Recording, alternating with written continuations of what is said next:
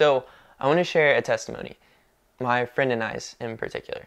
See, if you're like me, you might be prone in your relationships and friendships to act counter to the implications of the gospel. And here's what I mean by this. By default, our nature says, like, you scratch my back, I'll scratch yours. It's how our world works. I'll give you this job, you prove yourself to me. You give me a gift, I feel compelled naturally to do something in return. Not the gospel. Salvation is not something you achieve by doing good or by refraining from doing bad. Your good deeds compared to your bad deeds. Your moral excellence compared to your character lapses. Is all washed out, done away with by someone else's moral perfection that has come to you. It's a good thing too. If not, you'd be utterly screwed. Because the standard is really high. And your insufficiency is undescribably great. The gospel is, in Jesus, I'll do everything for you. You don't do a thing for me. I did the work. I accomplished it. You're free. Be free.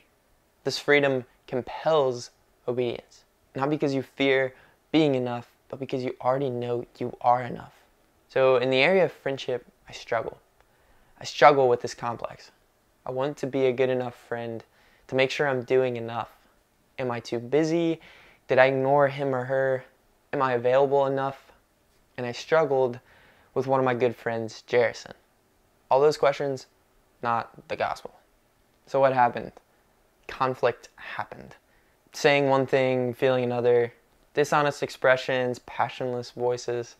It's heard in the tone of one's voice, written on one's face. It's like you're trying to do the right thing, but your heart just doesn't believe it. So something festers beneath the surface. Often frustration and selfishness. I hate that feeling of not being okay with another person until something happened. Until I believed the gospel again.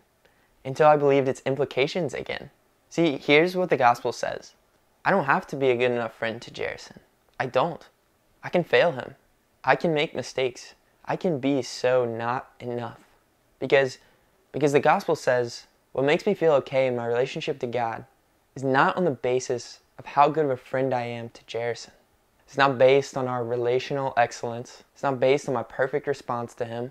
It's based on the unity of Christ that holds us together as brothers. His perfection, His grace, His forgiveness that we can offer each other. Now that's gospel. So I'll leave you with this. The irony is, anything outside of a gospel-centered motivation is dangerous. See, if I'm motivated out of wanting to be a good enough friend, wanting to make sure I'm doing enough, relating there, who's at the center of that question? Me. It be an attempt to merit some sort of right standing with God based on relating to my friends. And the difficult part is, it's not loving. It's not truly loving. Because you can't take your eyes off of yourself to be free to see their real need. I'm learning this daily. I hope you can too. So ask yourself, in what situations, exactly how am I not applying the gospel to my life? What distortion of the gospel am I living? And how can I move back toward a gospel-saturated story?